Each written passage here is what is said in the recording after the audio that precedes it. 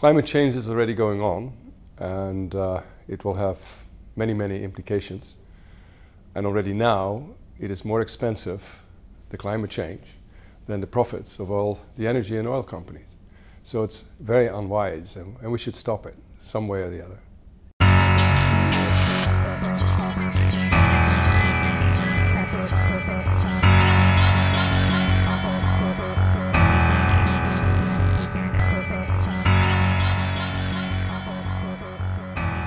Well, we should calculate the proper cost of energy. I mean, it's not the higher cost. At the moment we pay quite a lot to the energy, but it is not visible. We pay tax for subsidies, which mainly go to the fossil fuel companies. And we pay tax to make wars and to have all kind of political difficulties and having to spend money. So the actual price of energy is already quite expensive, but we don't see it. How is the innovation power of the sustainability sector? Well, what you see now is that because of the crises, and because we have everywhere, we have a social crisis, we have a financial crisis, we have a climate crisis, we have crises all over, which is a sign of the end of the Industrial Revolution. We go to a new culture, and in this new culture we get lots of new inventions. And you see, and that's what makes me really happy, is that most of the innovations which are caused by the urgency of the climate change are fantastic. They are just more fun, they're just better. It's not a replacement of fossil fuel, it is just a new era, and it's very attractive. How should we deal with storage and the intermittency of clean tech? Well, the storage problem is actually a solvable problem. Certainly at the moment you can use gas.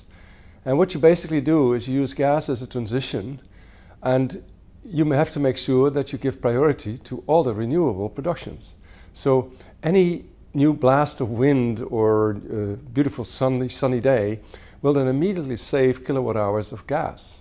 The problem though is that the gas companies, they don't want to reduce the amount of gas which they sell because that's their profit. What would you describe are the highlights for the short term to solve energy issues?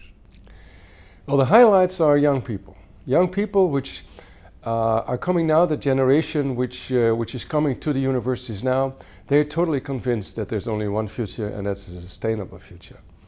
And then right next to that you'll see many, many companies, many small organizations, and even large companies which choose the sustainable direction. To name a few is like Unilever very recently, or i.s.m, beautiful large companies which go for it. Even Tata Steel is a very, very large company, they go for it. And the only thing you can say is that maybe our government lags behind, and they should maybe look at the German government. How do the Netherlands compare to the international field when it comes to sustainable innovation power? The Netherlands is at a position 18 in Europe. It's really one of the worst countries in Europe in terms of how much we still pollute and how little we spend on renewables. And I think the reason of that is that the Netherlands is the most important dependent on, the country which is most dependent on fossil fuel. And it's because of our trade. We trade 4 times more fossil fuel than we need ourselves. And so we are just a trading country in fossil fuel. And maybe we have to learn that trade also goes with responsibility and ethics, and we should stop it.